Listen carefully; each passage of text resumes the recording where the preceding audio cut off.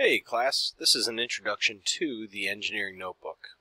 Now, we use an engineering notebook that has been designed by Project Lead the Way, and it's actually a really useful tool whenever you're designing. So the first thing I want to point out is that an engineering notebook is a fully bound notebook. You don't want to add or remove sheets from an engineering notebook because that would show that you are tampering with the notebook. These are actually used to get patents, which are a business's way of securing their ideas so that they can get paid, basically. So the first thing you'll notice is the bottom section has all the information that you could possibly need in order to identify who owns the notebook, where it comes from. So you'll see designer, that's me, I'm Mr. Rutz. School or company, Haywood is my school, and I guess place I work. So course department, we do Magic of Electrons or design and modeling. I have to apologize because the marker I used was not very good, and then I went through a series of pens that weren't good as well, so it really did not come out well. But, you know, you get the point. Start date is when you start working on a project. An archive date is when you are completely done using this. So it'll date the entire book.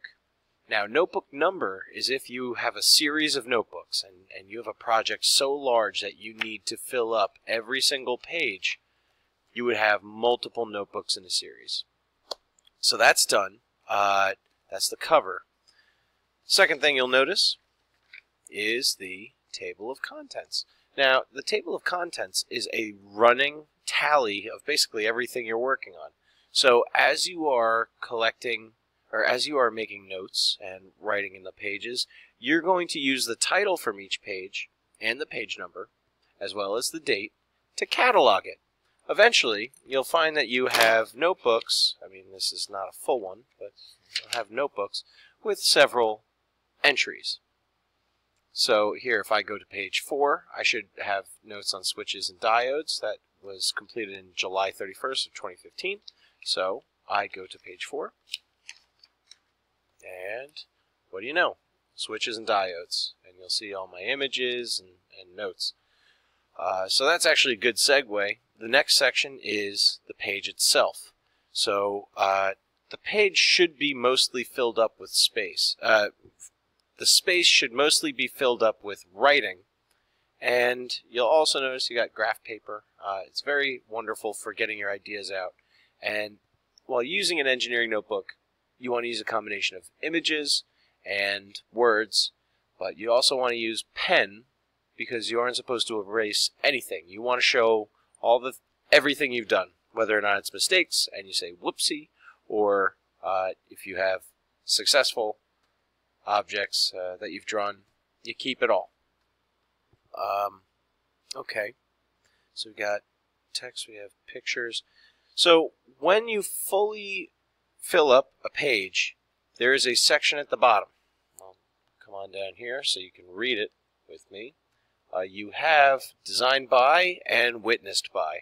So whenever you go for a patent, sometimes there is a court, sometimes people sue each other and companies sue each other for rights.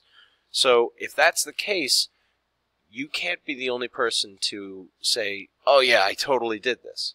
Because then it's just what you said versus what somebody else said. So that's why they have this section called witnessed by.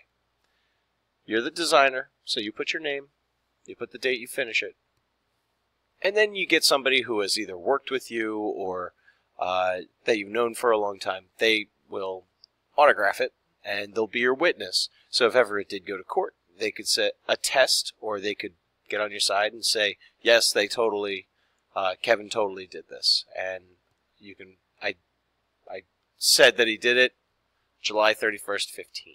So, those are the components of an engineering notebook, really.